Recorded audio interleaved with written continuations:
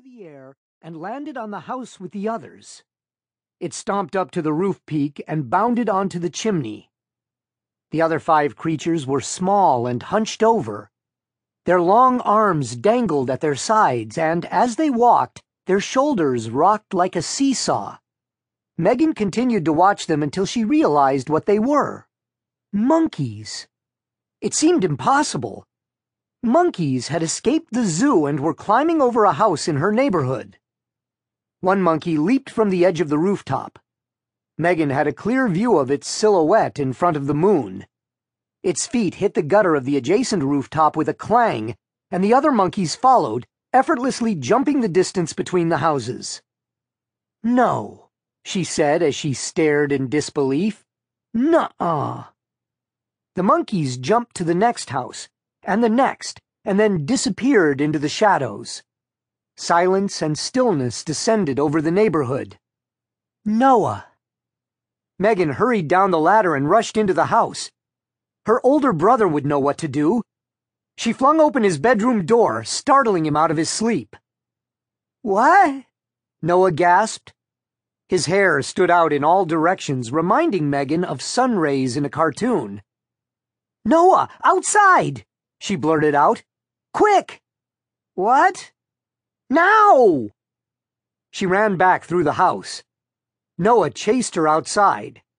They dashed across the yard and climbed up to Fort Scout. "What are you—" Megan snatched the binoculars and shoved them at her brother. "Here!" "Here what?"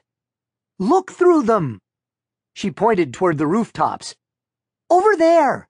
I saw monkeys!" "Megan, I saw monkeys on the rooftops!" Her older brother looked her up and down. "You're nuts. Just see for yourself." Noah peered through the binoculars. He searched the landscape for more than a minute without saying a word.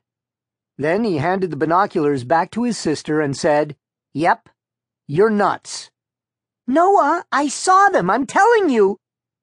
He climbed down the ladder saying, "What are you doing out here so late anyway? You'll be so dead if Mom catches you out here." He reached the ground and turned to run toward the house, calling, "Come inside!" Megan watched him run back into the house and close the door on the night. She turned her attention back to the rooftops and her neighbors' yards. She studied the shadowy landscape for nearly an hour, but nothing unusual happened. "I know I saw them," she said, trying to convince herself. She climbed down from the fort, returned to the house, dropped into bed, and stared at the ceiling.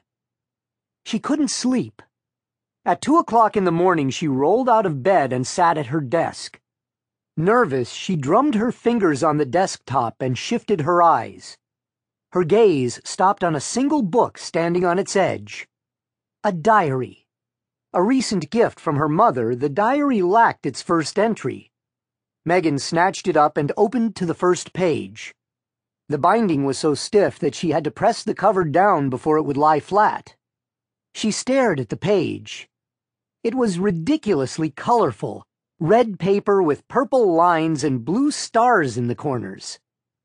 In class, she'd learned about brainstorming, scribbling down ideas as quickly as possible.